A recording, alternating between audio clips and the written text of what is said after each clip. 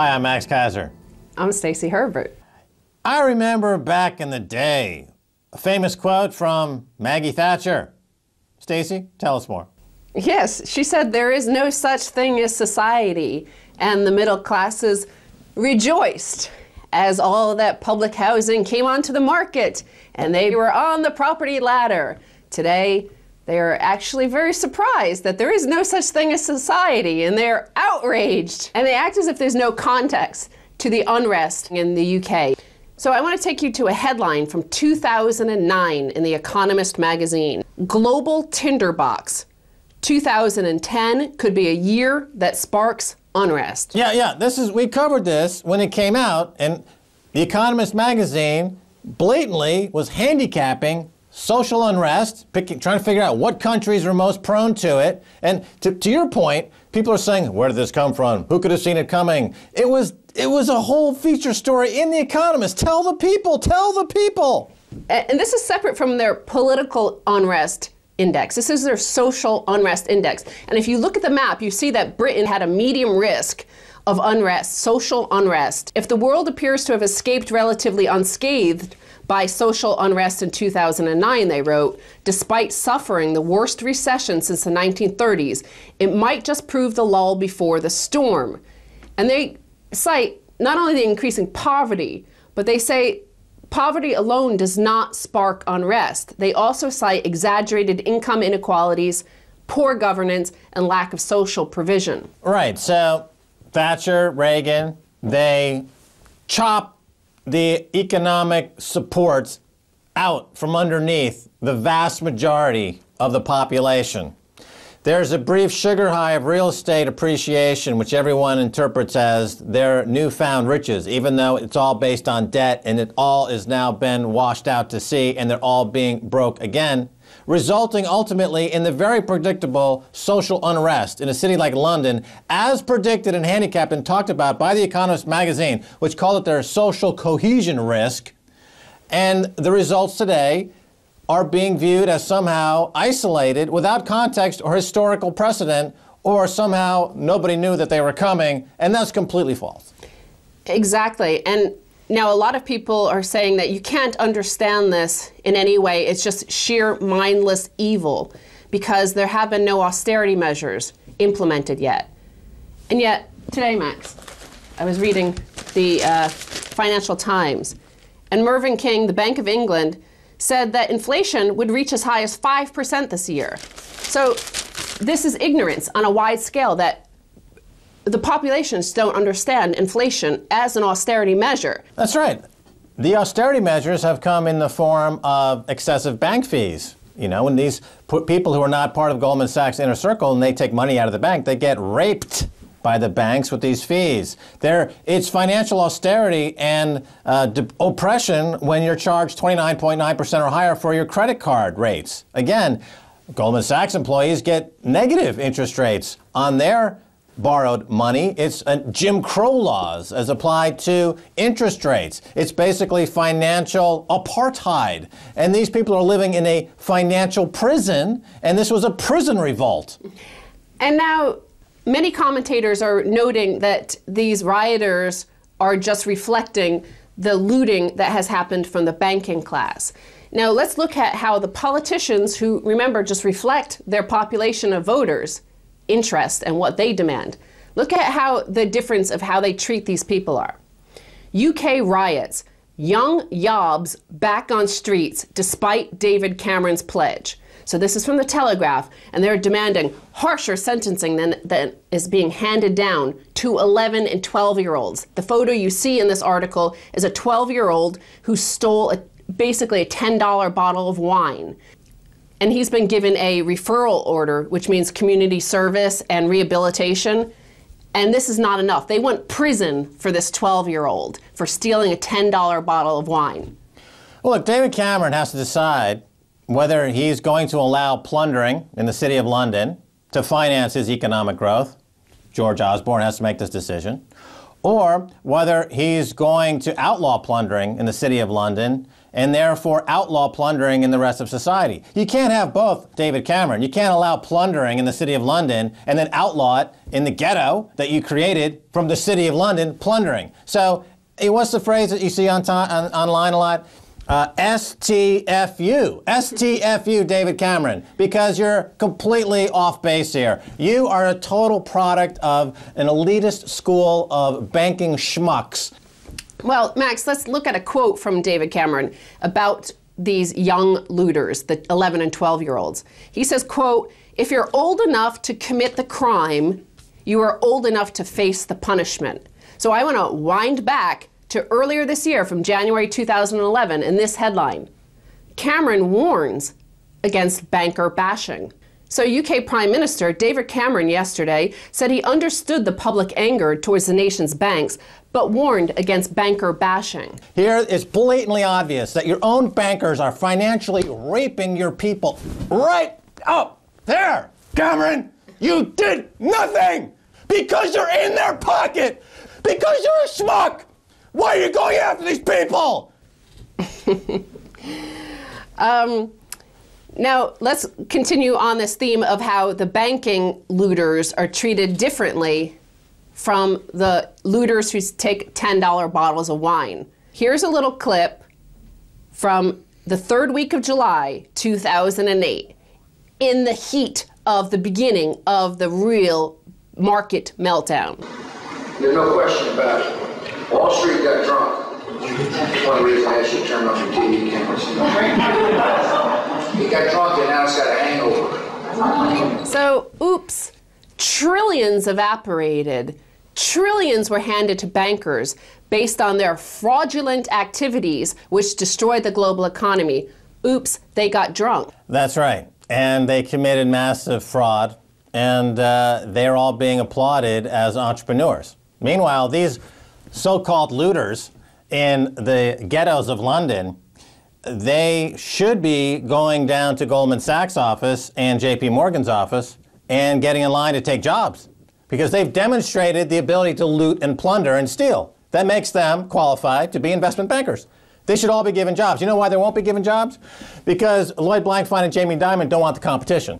You see, if they were actually pro-capitalism, they would set up ghetto investment bank and put these kids to work raping and plundering the global economy. But that won't happen because HSBC, Barclays, and all those UK banks that were bailed out by the federal government, bailed out by the people, don't want the competition.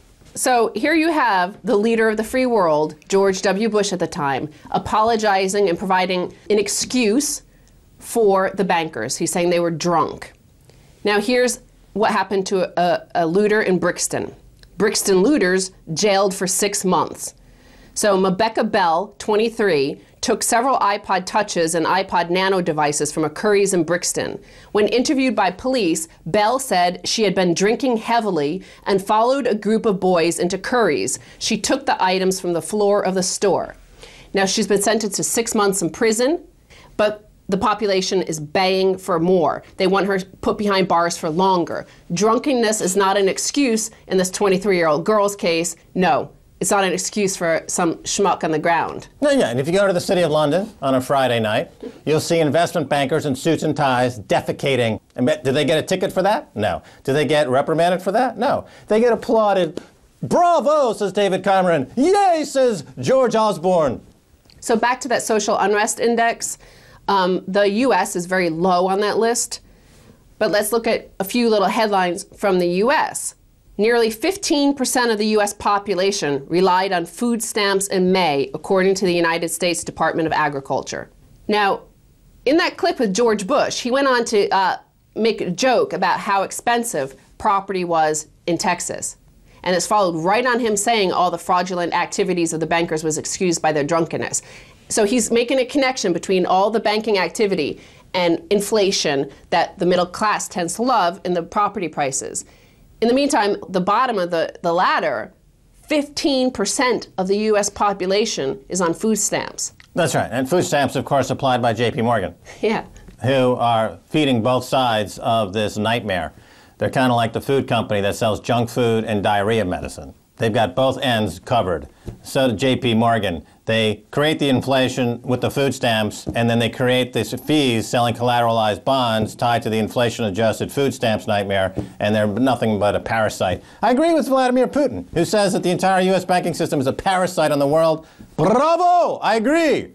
So let's look on to another case of hypocrisy that happens on a global scale. High-frequency firms triple trades en route. The stock market's fastest electronic firms boosted trading threefold during the rout that erased $2.2 trillion from U.S. equity values, stepping up strategies that profit from volatility. So over this past week, while all these markets have been in turmoil, 75% of American equity volume in August was due to high-frequency trading. I predicted this. I said that, of course, Moody's would downgrade the U.S. debt because it would increase volatility. They downgraded exactly as I predicted, and volatility increased substantially exactly as I predicted. This is the new profit center for Wall Street, churning and burning U.S. sovereign debt around the world. This is their new profit center. Now, this is a very interesting quote from the article. Again, think of all of these, the swift justice that has happened in the UK against young people who have stolen items worth $10 or so.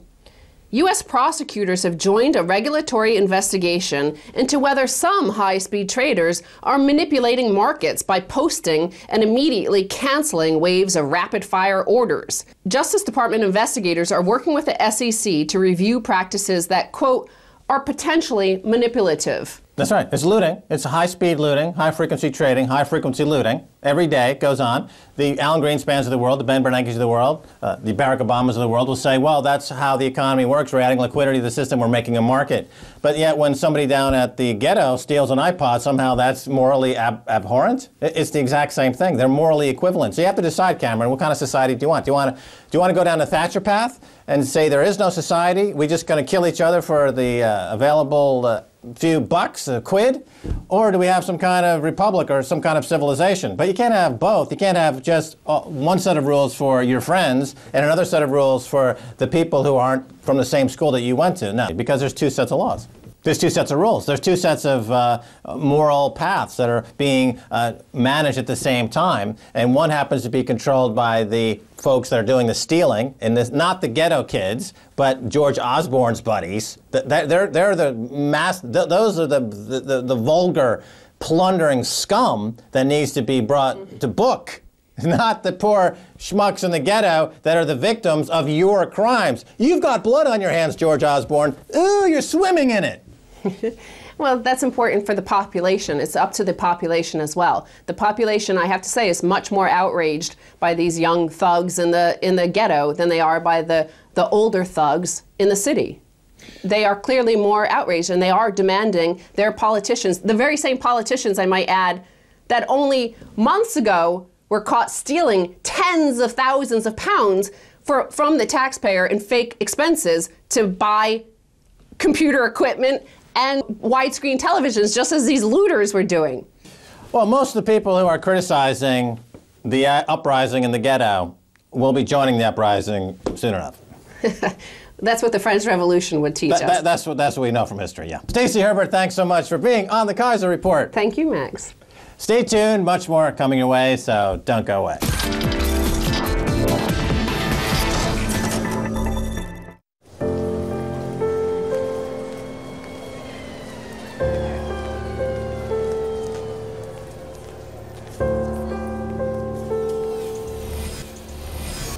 Life in Russia would be so much brighter if you knew more about someone from first impressions.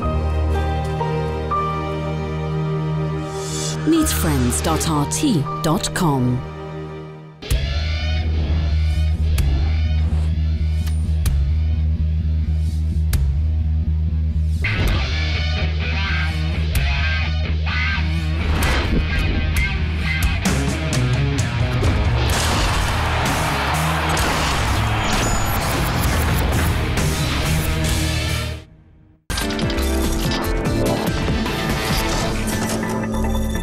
Welcome back to the Keiser Report. I'm Max Keiser. Time now to go to Kansas City, Missouri, and talk with the man responsible for putting more than 1,000 bankers behind bars in the 1980s. Professor William K. Black. Bill Black, welcome back to the Keiser Report.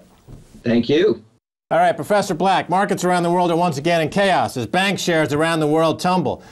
Would things have been different had Eric Holder pursued banking criminals in 2009? Bill Black. Yes, but things would have been far better if his predecessor, Mukasey, had pursued them. It's a question of you could have prevented the entire crisis. Obviously, what happened in the Obama administration is they decided to declare victory and go home.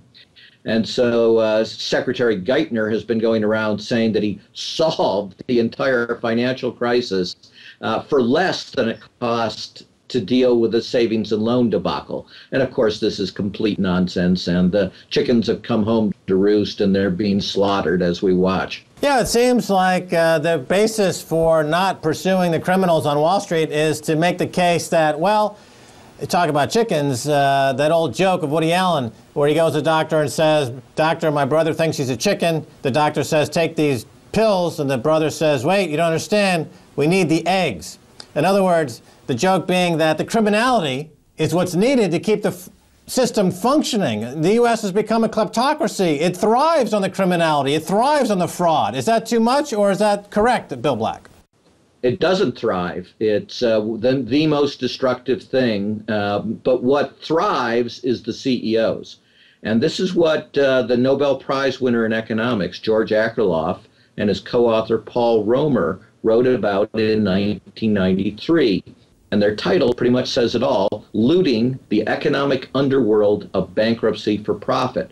And what they said, and I'm quoting them, is that this kind of fraud by the CEOs using accounting is a sure thing. So it's a sure thing that the CEOs will get rich. The way they get rich, unfortunately, is by deliberately making bad loans, which create a lot of phony accounting income. So it's also guaranteed that they will ruin the economy. And then the question is, are the prosecutors going to take them on? And we've had two administrations in a row, the Bush and the Obama administration, that have allowed these criminals to operate with near total impunity. All right, Bill Black, you mentioned the word looting, and anyone who looks at this situation even for 5 minutes can tell that this is a case of looting. And why is it that Obama does he need to look up the word looting in the dictionary? Or what's his problem? Well, again, it's not unique to Obama. This is the last two administrations, and indeed under the Clinton administration as well, especially near the end, where they passed Commodities Future Modernization Act to stop all regulation of credit default swaps. These have been three administrations that have adopted policies that in our jargon and criminology are highly criminogenic. That means they will produce epic amounts of fraud. And then you had Attorney General Mukasey under Bush famously refuse to even investigate the major frauds, saying that they were simply the equivalent of, and I'm quoting, white-collar street crime. And then it's revealed in the New York Times that Secretary Geithner intervened to try to prevent even investigations, much less prosecutions, of the largest banks. And so we have this bizarre, incredible concept from Treasury Secretary Geithner, and that is the path to financial stability is to leave the frauds who caused this crisis in control of our largest banks, and then to bail them out, and then to seek political contributions from them. All right, let's talk about the rating agencies for a second, because during the period when the collateralized debt obligations were created, the securitization, the derivatives explosion, during the 2000s, the rating agencies gave AAA ratings to what could be ostensibly referred to as crap. And now suddenly the rating agencies are turning seemingly on the very banks that they were in bed with just a couple of months ago. Has there been a shift in other words, in organized crime? Many times it'll have internecine warfare between the Gambinos and some other crime family. Is the criminality at the rating agencies, have they gone to war with the funds in the U.S. government? Is there an inter-gang war going on? Oh, there's a great publicity scam going on. What is everybody in the world talking about? Standard & Poor's, right? This is the greatest creation of free publicity in modern financial history. So the stuff that they gave the AAA ratings to was actually referred to in the trade at the time, before it blew up, as toxic waste.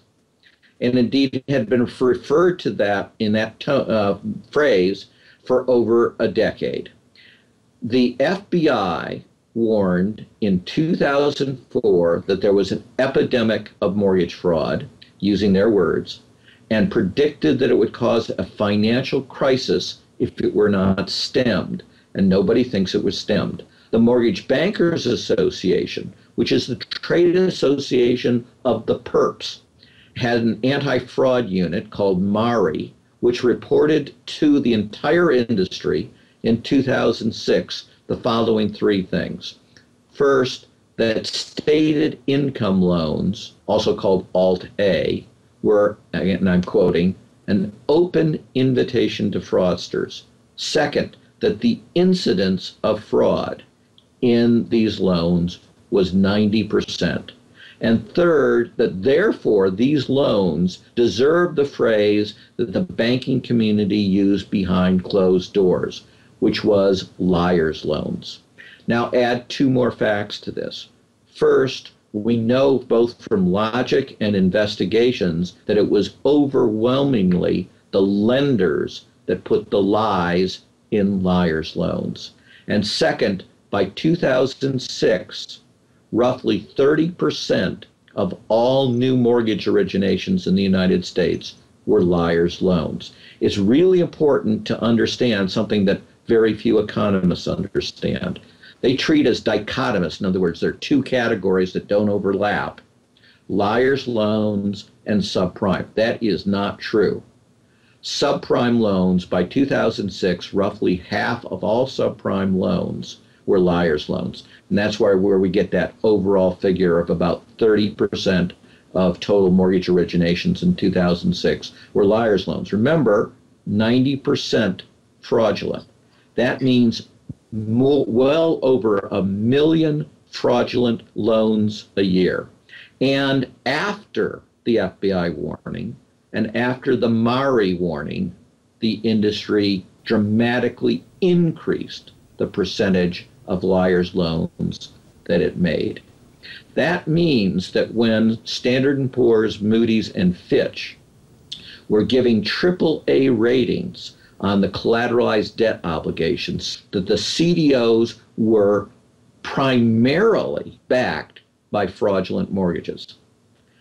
Something that S&P, Fitch, and Moody's were all warned about. And so they all deliberately adopted the financial version of don't ask, don't tell. And there's an infamous S&P memo from 2000 or 2001 in which the poor professional rater asks for the loan files so he can actually review the credit quality of a sample of the loans. So what happens? He gets back a flamegram from his boss in all capitals, triple exclamation point, saying that it is totally outrageous to ask to see the loan files, that the people, the Merrill Lynches of the world, the Lehman Brothers putting these CDOs together, don't even have the loan files, never looked at the loan quality. Finally, Bill Block, can you compare the looting going on in the UK with the looting by the bankers? Yes. When your most elite, most powerful members of society adopt a strategy of what Bastiat, the famous French economist, very conservative, called plundering, then, as he said, they will develop a morality that doesn't simply permit plundering, but valorizes it.